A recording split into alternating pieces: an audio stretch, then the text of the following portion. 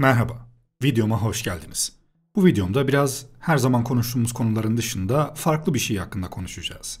Beslenme alışkanlıklarımızın evrimi ve kilolu olmak üzerine dürüst itiraflar. Kilo nedir? Hayatın doğal akışında yer alan doğal bir şey midir? Niçin kilo alırız? Kiloya ihtiyacımız var mıdır? Fazla kilo alırsak ne olur? Kilomuzun fazla veya az olmasını ne belirler? Bu sorular böyle paragraflarca uzar gider de, sorular her ne kadar basit gibi gözükse de aslında bunların cevaplarını çoğumuz bilmiyoruz. Bilemeyeceğimizden veya cevapların zor olmasından dolayı değil, cevap aramadığımız için.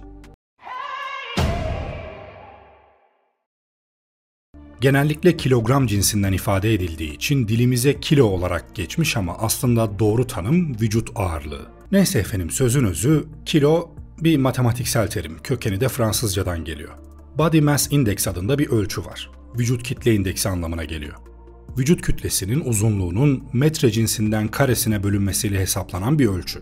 İdeal ağırlıksa ulaşılmak istenen vücut kitle indeksinin boy uzunluğunun karesiyle çarpılmasıyla elde ediliyor. Bununla ilgili pek çok BMI Calculator siteleri var. Buraya verilerimizi girdiğimizde bize ideal kilomuzu veriyor. Mesela benim bu formüle göre ideal kiloma ulaşmak için 35 kilo vermem gerekiyormuş. Fakat pek çok otorite Body Mass Index hesaplayıcılarının çok fazla dikkate alınmaması gerektiğini söylüyor. Çünkü bu hesaplayıcılar oldukça büyük bir popülasyonu genelleyerek ve pek çok koşulu dışarıda bırakarak genel bir ölçüm yapıyor ve tam doğru sonuçları vermiyor. O yüzden burada alacağınız sonuçlar sizi çok fazla korkutmasın. Çünkü mesela bu formüle göre ben 2. sınıf obezim ve aslında neredeyse zor hareket ediyor olmam gerekiyor formüle göre. Fakat ben şu an koşu bandında hiç tempo düşürmeden 1 saat koştuktan sonra tüm diğer yağ yakma programı ve ağırlık programlarını çok da fazla zorlanmadan yapabiliyorum. Bu hesaba göre bunları yapamıyor veya çok fazla zorlanarak yapabiliyor olmam gerekiyordu. Fakat genel bir fikir edinmek açısından da göz ardı etmemeliyiz bu boy kilo indeksini. Şimdi az önce bir ifade kullandım değil mi? İdeal kilo. Olmamız gereken kilo. Bu ne demek? Bunu neye göre belirleyebiliriz? Evet, bununla ilgili pek çok hesaplama olabilir, formül olabilir fakat bunlarla kafamızı karıştırmaya veya hesap kitap yapmaya hiç gerek yok. Çünkü cevap çok basit. Cevap sadece bir ayna. Aynanın karşısına geçtiğinizde ideal kiloda olup olmadığınızı kendi görüntünüz size söyleyecektir. Bu kadar basit aslında. Dünyaca ünlü evrimsel biyolog J.B.C. Haldane, Doğru Büyüklükte Olmak Üzerine isimli makalesinde diyor ki, uzun ince bacaklı, zarif, küçük bir yaratık olan ceylanın kocaman olduğunu düşünün. Şu iki şeyden biri olmazsa kemikleri kırılırdı. Ya gergedan gibi ağırlığının her gramını çekecek kemik alanına sahip olmak için bacakları kısa ve kalın olabilirdi, ya da zürafa gibi dengesini sağlamak için gövdesi basık ve bacakları açılı uzanıyor olabilirdi. Bu iki yaratıkla karşılaştırma yaptım çünkü ikisi de ceylanla aynı takıma aittir ve hatırı sayılır derecede hızlı koşucular oldukları göz önüne alınırsa her ikisi de fiziksel olarak oldukça başarılı hayvanlardır. Haldane bu makalesinde canlıların boyutlarının önemine vurgu yapıyor ve canlıların yapabildiklerinin o boyutlarda olmasıyla ilgili bir durum olduğunu ortaya koyuyor. Mesela karıncaların kendi ağırlıklarının 10 ila 50 katını taşıyabiliyor olmaları, karıncanın o boyutlarda olmasıyla ilgili bir durumdur. Karıncayı insan boyutuna getirdiğimizde doğru orantılı olarak ağırlık kaldırabileceğini varsayamıyoruz yani. Özetle vurgulamak istediğim şey şu: tüm canlılar hayatta kalma sınavında başarılı olabilmek için boyutlarını yaşadıkları çevreye ve yaşayış biçimlerine en uygun, en ideal seviyede tutarlar. Aynı şekilde biz insanların da ideal bir boyutu olması gerekiyor. Bu optimum ölçü bizim günlük yaşamımızda yürürken, koşarken, bir şeyler taşırken, tırmanırken, merdiven çıkarken, yüzerken, dans ederken, özetle sosyal bir varlık olarak hayatın içindeki hemen hemen tüm aktiviteleri yaparken zorlanmadan hareket edebilmemiz için gerekli bir ölçüdür. Peki biz insan türü olarak bu işin neresindeyiz? Biz vücut bütünlüğümüzü koruyabildik mi? Hayır. Şu anda obezite küresel bir tehdit oluşturuyor. 2019 verilerine göre risk faktörüne göre ölüm sayılarının 5 milyonu obeziteden geliyor. Dünya Sağlık Örgütü'nün verilerine göre dünya çapında obezite oranı 1975'ten bu yana 3'e katlanmış durumda. Nüfusa oranla obezite listesinde ise Türkiye 28 ülke içinde 9. sırada. Peki neden böyle oldu? İpin ucu nerede kaçtı? Bir başka deyişle biz nasıl bu hale geldik? En iyisi hikayeyi en baştan anlatmak. O halde gelin, geçmişe gidiyoruz. Tarihin tozlu koridorlarından bir solucan deliği açalım ve tarih öncesine gidelim. İşte geldik. Naber ahbap? Avcılık ve toplayıcılık yapıyor. Bu arkadaşımız omnivor, yani hepçil bir tür. Yani hem etçil hem de otçul besleniyor. Ateşi de kontrol etmeye başlamış, değmeyin keyfine. Fiziği de hiç fena görünmüyor. Bir ayna olsaydı muhtemelen kendisini beğenirdi. Şimdilik sudaki yansımasıyla idare edecek. Bu arkadaşımız fazla şey biliyor. Dolayısıyla hikayemizin başı burası olamaz. Nesli tükenmiş ilk insan fosillerinin dişleri üzerinde yapılan incelemeler, insanların 3,5 milyon yıl önce beslenme zincirine otsu bitkileri ve muhtemelen hayvanları da dahil ettiğini ortaya koydu. Daha önce insansı canlılar günümüzde goril ve şempanzelerin diyetine benzeyen ormandan edinilmiş bitkilerle besleniyordu. Araştırmacılar Doğu Afrika'da bulunan 11 çeşit insansı ve primatların fosilleşmiş diş minelerini inceledi. İnsanın ilk ataları bugünkü şempanzeler gibi ormanda yaşıyor ve ağaç, çalı ve ot yapraklarıyla meyvelerini yiyerek besleniyordu. Fakat bilim insanları Australopithecus afarensis ve Kenyanthropus platyaps adlı iki türde bu durumun 3,5 milyon yıl önce değiştiğini gözlemledi. Bu türler diyetlerine ot, saz ve muhtemelen hayvanları da dahil ediyordu. Afrika'nın ağaçlı çayırlıklarında yaşamaya başlamışlardı. Özetle 3,5 milyon yıl önce et yemeye başladık. Et ağırlıklı beslenmenin evriminde ilk etapta tabii ciddi hastalıklar yaşandı ve dolayısıyla türümüzün atalarının popülasyonlarının büyük bir kısmı muhtemelen kırıldı. Çünkü çiğ ete alışkın olmayan türlerin bedeni etlerle taşınan mikroplara da adaptif değildi. Ancak aç kalıp ölmekle et yiyerek sağ kalmak arasındaki denge sonunda etten yana bozuldu ve et yemeyi daha fazla başarabilen, bu besinlerden faydalanabilmek konusunda daha uyumlu, daha güçlü savunma sistemlerine ve eti daha kolay kabul edebilen genlere sahip bireyler hayatta kalarak daha fazla ürediler. Veganlar ve vejeteryanlar bu aşamada diyebilir ki bakın işte et aslında diyetimizde olan bir besin değildi, yemek zorunda olduğumuz için yemeye başlamışız. Bu son derece hatalı bir yaklaşım olurdu. Çünkü bitkilerden elde ettiğimiz enerji, hayvansal gıdalardan elde ettiğimiz enerjiye göre çok düşük ve kısıtlıdır. Bu sebepten et diyetimize dahil olmadan evvel atalarımız çok fazla bitki tüketmek zorunda kalıyordu. Bize doğru evrimleşecek olan atalarımız uzun yıllar hep ormanlarda yaşadı. Çünkü çevre onları hiç dışarı çıkmaya zorlamadı. Ancak zaman ilerledikçe besin kaynaklarının azalması ve daha önemlisi, muhtemelen çevresel ve iklimsel değişimlerden ötürü insan türleri günümüzde Kongo ve civarında bulunan ormanlardan öncelikle doğuya, sonrasında kuzey ve güneye doğru göç etmeye başladılar. Bu olaysa insanı diğer canlı türlerinden ayıracak kadar zeki hale getirecek olan bir dizi olay zincirini başlattı. Yani özetle atalarımızın et yemeye başlaması günümüzde insan beyninin bu kadar gelişebilmiş olmasına olanak sağladı.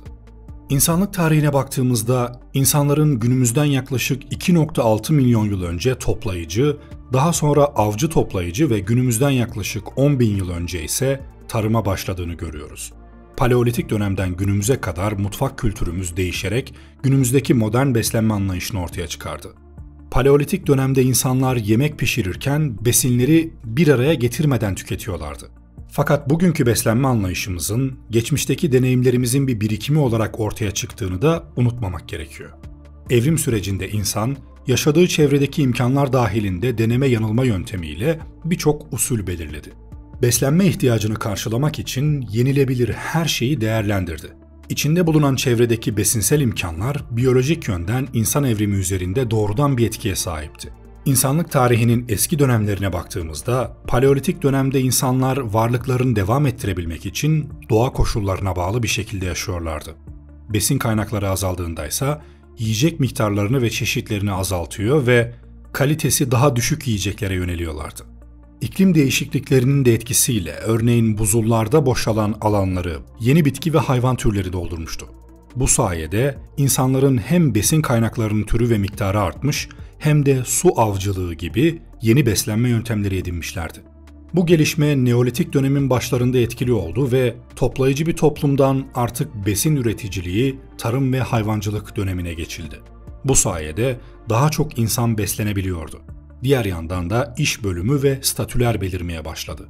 Paleolitik zamanda insanların eti çiğ olarak ya da ateş pişirerek tüketmesi durumu söz konusuyken, yerleşik yaşamın getirdiği çanak ve çömlekteki gelişim, insanların yiyeceklerini bunların içinde pişirmesi fikrini üretmesine fırsat tanıdı. Bundan yola çıkarak temelleri Anadolu'da atılan besinlerin işlenmesi, fırınlanması, saklanması gibi yöntemler sonrasında dünyanın diğer bölgelerine de yayılmaya başladı. Tarihte Türk, Çin ve Fransız mutfağının 3 büyük mutfak olduğu bilinir. Ayrıca besinlerin fazla gelmesi, insanlarda güneşle kurutarak ve tuzlayarak saklama yöntemlerinin geliştirilmesine, buğday ve arpanın işlenerek çeşitli bulamaç usulü yiyecekler yapılmasına, arpadan bira, buğdaydan boza, süt ve süt ürünlerindense yoğurt, peynir gibi çeşitli fermente ürünler yapılmasına öncülük etti.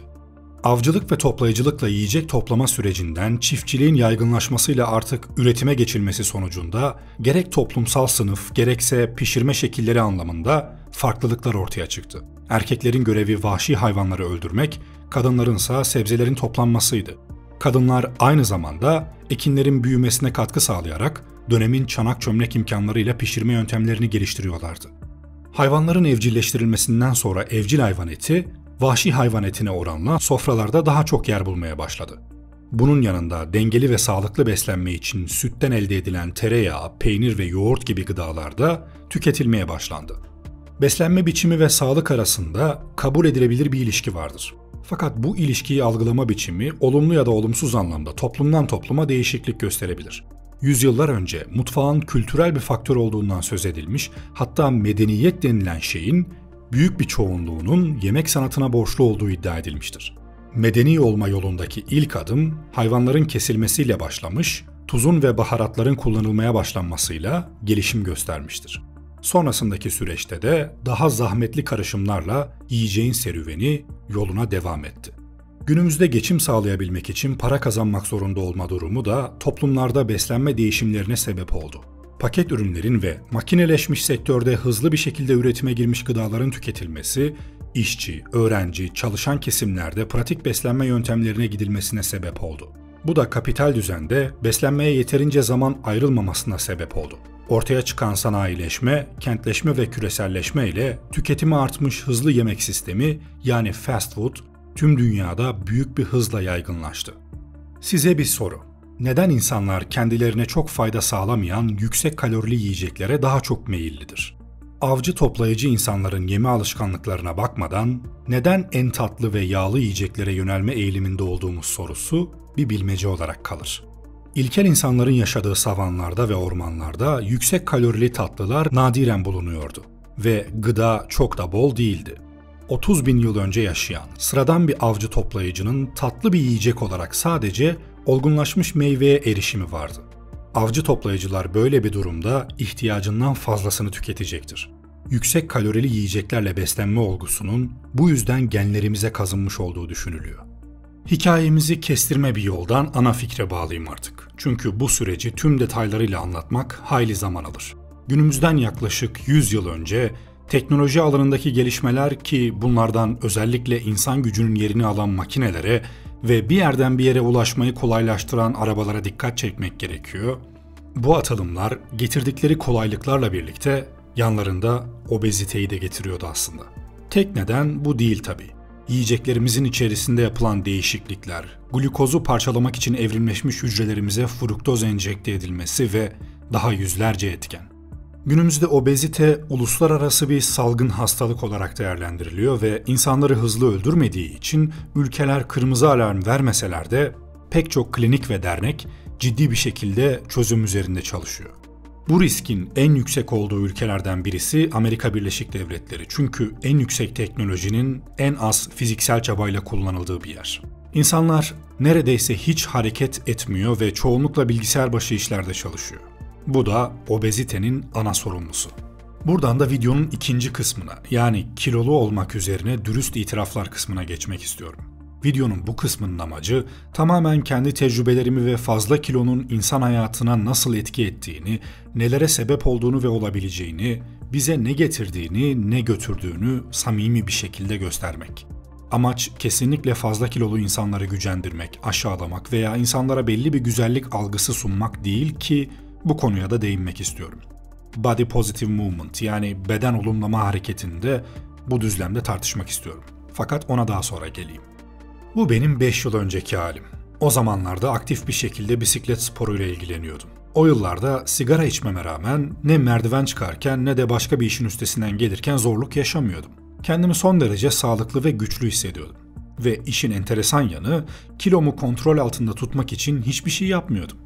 Yani son derece kilo almaya müsait bir şekilde düzensiz ve kötü beslenmeme rağmen yine de kilo almıyordum.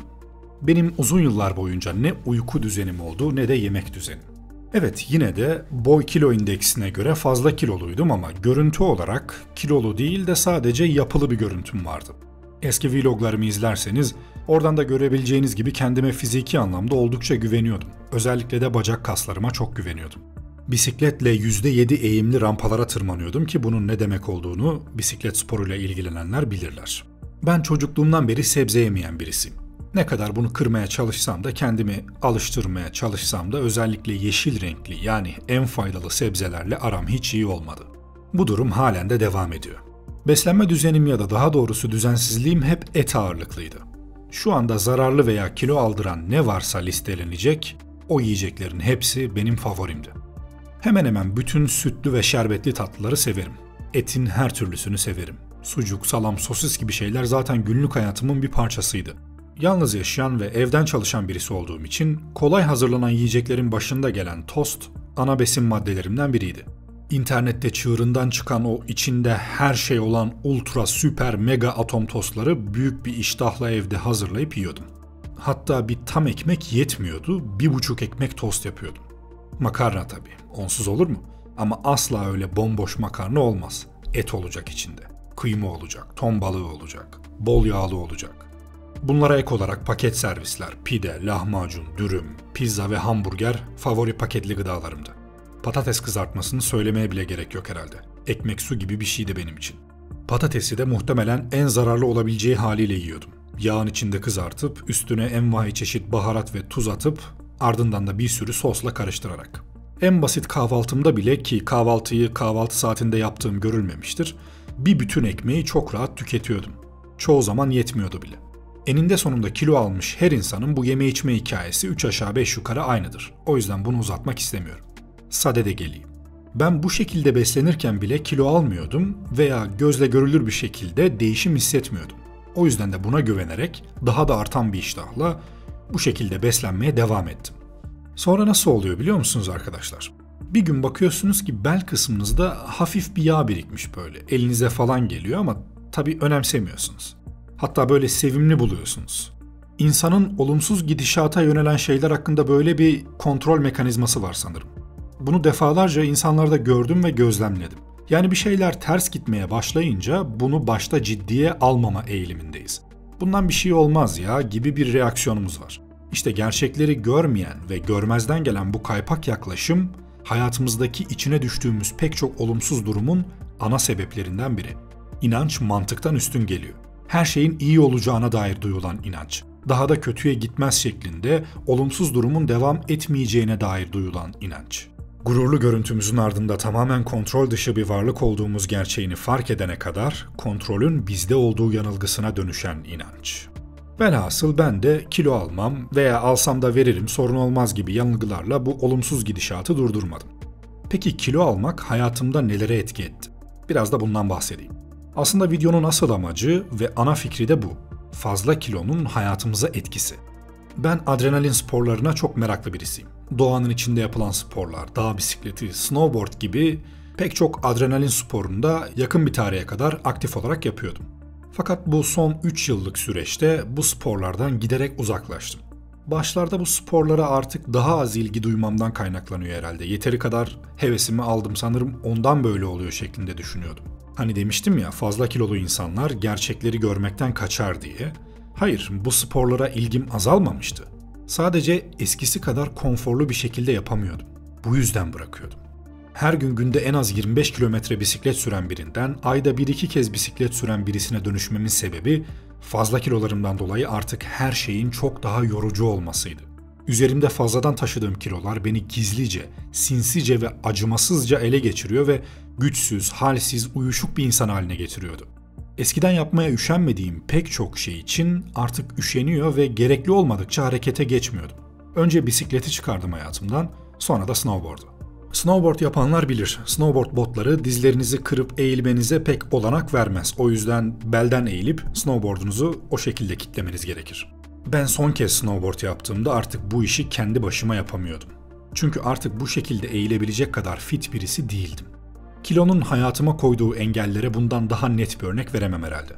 Kilo yüzünden en sevdiğim sporu rahat bir şekilde yapamıyorum. Kilonun insan hayatından götürdüğü çok şey var arkadaşlar. Getirdiği ise hiçbir şey yok. Kiloluysan derinin altı daha yağlı olduğu için kış aylarında vücudun biraz daha sıcak olur diğer insanlara göre. Mont denen bir şey var, kışlık kıyafetler var değil mi? Böyle bir avantaja gerek yok yani. Fazla kiloluysan hayatından neler gider? Birincisi ve en önemlisi motivasyon. Fazla kilolu insanların motivasyonları düşüktür. Kim ne derse desin, kendine veya başkalarına hangi yalanı söylerse söylesin, fazla kilolu birinin motivasyonu ekseriyetle düşüktür. Benim bir arkadaşım var, fazla kilolu, ama çok mutlu birisi. Hayır, değil. Hiç kimse fazla kilolu olmanın yüzlerce dezavantajıyla yaşayıp aynı zamanda bunlardan keyif alacak kadar aptal değil. Mutlu görünürler, mutlu olduklarını söylerler ama işin arka planı öyle değildir. Buradaki motivasyon kaybını böyle eve gidince ağlıyorlar gibi romantik bir şey anlamayın. Bu motivasyon eksikliği tam olarak nasıl bir şey biliyor musunuz? Hani böyle gün içinde bir an geliyor ve sebepsiz yere bir keyifsizlik hissediyorsun içinde. Düşünüyorsun, bulmaya çalışıyorsun keyfini kaçıran şeyi ama bulamıyorsun. Ya benim canım neden sıkkın ki diyorsun içinden. Söyleyeyim, çünkü fazla kilolusun. Pek çok insanın rahatça eyleme geçirebileceği şeyleri yapmadan önce senin 2 kez düşünmen gerekiyor. Sen evden çıkıp markete gitme fikrini bile kafanda birkaç kez değerlendiriyorsun. Kaldı ki doğa yürüyüşü yapmak gibi aktiviteler zaten senin gündeminde yok. Büyük beden kıyafetler giyiyorsun. Herhangi bir sebepten koşman gerekse canın çıkacak gibi oluyorsun. Çabukluk ve pratiklik gerektiren işlerde başarısızsın. İnsanlar alışveriş yapmaktan keyif alır ama sen almıyorsun. Soyunma kabininde o büyük beden elbiseyi denerken çok fazla efor sarf ediyorsun, terliyorsun. Bir an önce üzerine uyan bir şey bulup çok da fazla seçici olmadan ki bunun için lüksün yok. Çünkü bu halinle birkaç farklı mağaza gezecek ve ürün deneyecek enerjin yok. Çıkmak istiyorsun o mağazadan. Her şeyin bir bedeli vardır arkadaşlar. Bir insan hem fazla kilolu, hem mutlu, hem de konforlu bir hayatı aynı anda süremez. Gerçekten gamsız insanlar vardır biliyorum. Onlar belki evet fazla kilolu ve mutlu olabilirler ama onlar da zaten umursamaz yapıda insanlardır. Onlar ne olursa olsun kafasında insanlardır. Ki onlar bile kilolarından dolayı mutsuzdur ama tersi bir imaj çizerler. Ama fazla kilolu insanların, özellikle de gençlerin çoğunun mutsuz olduğunu biliyorum. Bu durum kolayca gözlemlenebilir bir durum değil. Çünkü insanlar zaaflarını, eksik gördükleri taraflarını ve mutsuzluk kaynaklarını diğer insanlardan gizlerler. Çünkü ego en kötü özgüven hilebazıdır. İnsan sosyal bir canlıdır ve çevresindeki insanların kendisini nasıl gördüğü konusu önemlidir. Buna ne kadar itiraz edersek edelim, bu gerçeği değiştirmez. Toplum benim umurumda değil, kimin ne dediği, kimin ne düşündüğü umurumda değil, ben bildiğim gibi yaşarım diyen biri tamamen doğruları söylemiyor. Herkes önemser. Bakın şu ana kadar sadece sosyolojik ve psikolojik kısımlarından bahsediyorum. İşin tıbbi kısmına girmiyorum bile. Yani fazla kilolu olmanın sağlık açısından zararlarını anlatacak olsam zaten videoyu bitiremeyiz herhalde. Gelelim şu body positive movement hareketine. Yani beden olumlama hareketi. Kısaca değinmek istiyorum zira video yeterince uzadı. Belki daha sonra detaylıca konuşabiliriz. Beden olumlama, günümüz dünyasının ideal beden algısına karşı her bedenin temsili ve kabulü olarak tanımlanabilecek bir hareket. Cinsiyet fark etmeksizin insanların kendi vücutlarının belli bir güzellik kalıbına uymak zorunda olmadığını savunan, medyanın ve toplumun dayattığı güzellik algısına karşı çıkan bir hareket. Dünya çapında genellikle kadınların savunduğu bir görüş. Aslında fikir aşamasında neredeyse kusursuz görünüyor değil mi? Fakat her aktivist fikirde olduğu gibi işin sıkıntısı uygulama kısmında ortaya çıkıyor. İnsanların pek çoğu bu beden olumlama hareketindeki ana fikri anlamayıp veya yanlış değerlendirip bunu kendi iradesizliklerine bir kalkan olarak kullanmayı seçiyor. Bu arada iradesizlik derken neyi kastettiğimi ve kimlerin bu tartışmanın kapsamına girdiğini de ifade edeyim ki yanlış anlaşılma olmasın. Herhangi bir sağlık sorunu sebebiyle veya elinde olmayan sebeplerden ötürü kilo almış insanlar bu tartışmanın dışında tabii ki. Burada muhatap alınan bireyler Tamamen keyfi sebeplerden ötürü fazla kilo almış ve buna devam etme niyetinde olan kişilerdir. Kilo almak zaten genellikle bir zafiyet ve iradesizlik olayıdır. Burada iradesiz olmayı bir hakaret gibi algılamayın. Her insan aslında pek çok konuda iradesizdir. Sen yemek konusunda iradesizsindir, başka biri başka bir konuda iradesizdir. Şimdi fazla kilo almak bir iradesizlik olduğu için ve fazla kilolu birinin kilo vermesi de zor olduğu için bu insanın karşısına kilo vermene gerek yok gibi bir önermeyle çıkarsan ona iyilik yapmış olmazsın. Evet, katılıyorum. Kişi kendinden sorumludur. Ona hayatını nasıl yaşayacağını, kaç kiloda olması gerektiğini hiç kimse söyleyemez. Fakat bir de şöyle düşünün. Örneğin sigara içen insanları ele alalım. Bunun sağlığa zararlı bir şey olduğunu bilmeden içen yoktur herhalde, değil mi? Yani zararını kabul eder ama yine de içmeyi seçer. Onun bu tercihine de kimse karışamaz. Toplum içinde uyması gereken kapalı alanlarda içmeme gibi kurallara dikkat ederek içer. Şimdi aynı bu örnekteki gibi keyfi nedenlerden ötürü fazla kilo almış bir birey, fazla kilolu olmanın gerek sağlık, gerekse videoda bahsettiğim sosyal kısıtlamalar ve dezavantajlarının farkında ama ben yine bu zararları biliyorum fakat fazla kilolu olmaya devam etmek istiyorum derse, tıpkı sigara örneğinde olduğu gibi ona kimse karışmaz, karışmamalı. Fakat beden olumlamayı yanlış anlayıp fazla kilolu olmayı normalleştirmeye çalışan ve bunun zararlarını görmezden gelen insanlar, onlar büyük bir yanılgı içinde. Çünkü o anlayışta biri olman sadece kendine değil başkalarına da zarar verir.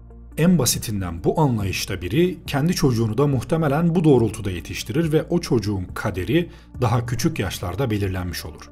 En basitinden örnekle onun bir koşucu olma geleceği vardı diyelim, aldın bu geleceği elinden. Daha pek çok muhtemel sorun yaratır bu durum fakat dediğim gibi bu videoda çok fazla detayına girmeyeceğim. Yani özetle arkadaşlar, fazla kilolu insanlara evet saygı gösterin, hakaret etmeyin, şaka yoluyla bile kilolarıyla ilgili yorumlar yapmayın. Çünkü sizin yanınızda şakanızdan rahatsız olmamış gibi görünebilir ama arka planda onu üzmüş olabilirsiniz. Standart güzellik kalıplarına ben de katılmıyorum. Kimseyi görünüşünden dolayı yargılayamayız. Ama bu bizi fazla kilolu olmayı normalleştirecek ve zararlarını görmezden gelecek noktaya getirmemeli. Ben kendi adıma zararın neresinden dönersen kârdır anlayışıyla kendi hayatımda buna bir dur dedim ve spora başladım. 2-3 haftadır düzenli olarak spor yapıyorum ve yediklerime dikkat ediyorum. Şimdiden 7 kilo verdim. Acelem yok. Kendimi zorlamadan, kendime eziyet etmeden sağlıklı bir şekilde kilo vermeyi planlıyorum. Kafamda zaten 1 yıllık bir süreç var bunun için. 1 yıl sonra tamamen istediğim kiloya ve vücut yapısına gelmiş olmayı planlıyorum. Bu süreçte yapmayı özlediğim adrenalin sporlarına da geri döneceğim. Hiçbir şey için geç değil arkadaşlar. Ben bir motivasyon konuşmacısı değilim. Öyle görmeyin bu videoyu. Tamamen samimi fikirlerimi ve deneyimlerimi aktarmak istedim size. Benim durumumda veya benzer durumda olan insanlar için belki bir yol gösterici video olmuş olur. Bu süreçte kendi kilo verme yolculuğumu Instagram hesabımdan ve YouTube kanalımdan sizlerle de paylaşacağım. Hayatına bir renk gelsin istiyorsan, kontrolü tekrar eline almak istiyorsan sen de benimle birlikte bu yolculuğa vakit kaybetmeden başla. Ve bunu Instagram'dan benimle paylaş. Kim bilir, belki sıradaki videomun hikayesinde sen de olursun. Sürçülisan ettiysek affola. Ben Shockvoice, bir sonraki videomda görüşmek üzere, hoşça kalın.